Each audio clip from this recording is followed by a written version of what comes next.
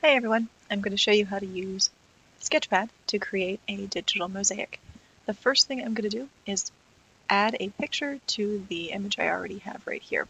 So I'm going to click the Layers panel located on the right hand side of my screen, and you'll see that there's an option for a plus sign that says Upload.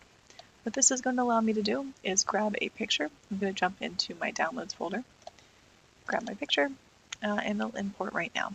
Now, you can see I might need to crop my canvas a little bit to fit the image, and that's totally fine. I can go to my crop button, I can click and drag, and I'll be able to select just the area that has my image. That way, if I didn't guess right, that's okay, not a problem. I'm going to apply the crop, and now I have my image. In my Layers tab again, I'm going to want to click on that layer. You can see I can make it disappear and reappear by clicking on the eye.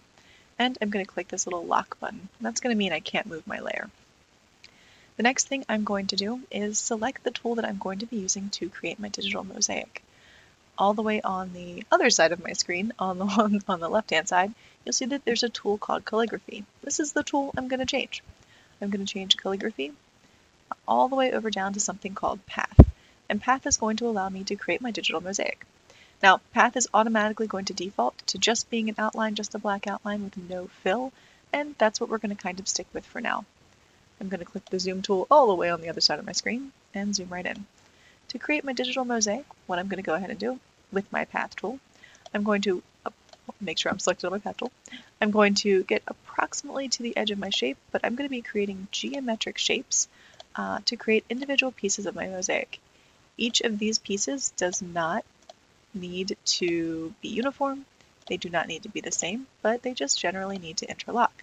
I'm almost building a puzzle that I'm creating with my brain right now. I'm going to go ahead and keep adding these mosaic pieces, but I'll speed it up for you.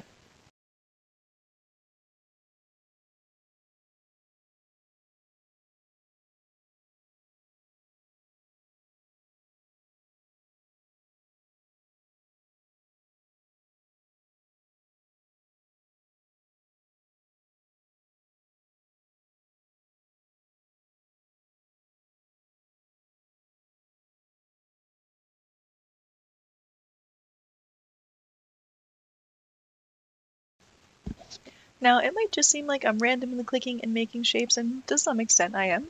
However, one of the things I want to make sure to focus on is having new shapes where I have color changes. To make my mosaic look like a mosaic, what I'm going to be doing is adding color to these spaces. Now, I have a ton of path layers. Every single path layer here has the opportunity to be a color. I can unlock that background, check how my drawing's looking so far.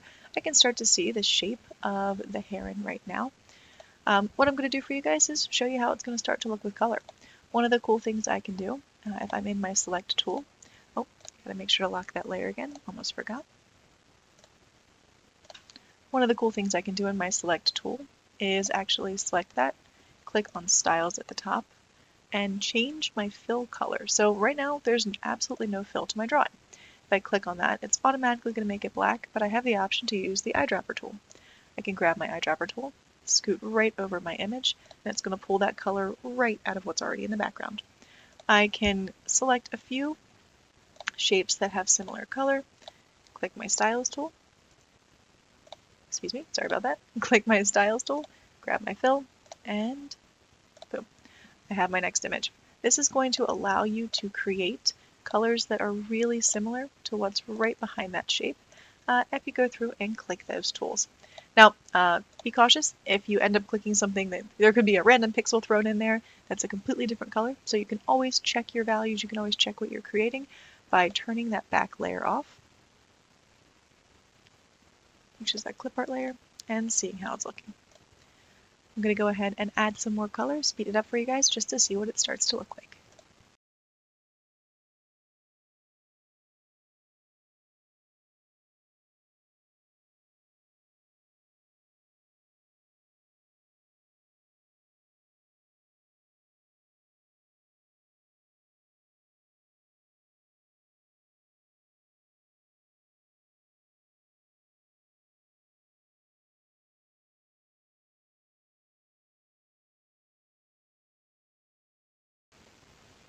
Now, to get the full mosaic effect, what I'm going to go ahead and do is zoom out Obviously, I'm not done this image completely yet. I have a lot to go with adding a few more of those spots in here, different colors and things like that.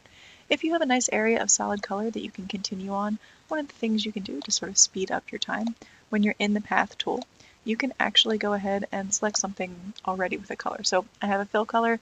I know a lot of this stuff is going to be very similar colors, so now when I go to create my path, I already have my outline and it's already going to automatically fill it in for me.